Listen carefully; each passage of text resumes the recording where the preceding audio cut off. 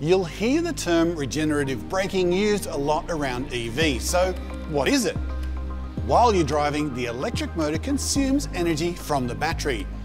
When you're slowing down or braking, the motor then acts as a generator, feeding electrical energy back into the battery to partly recharge it.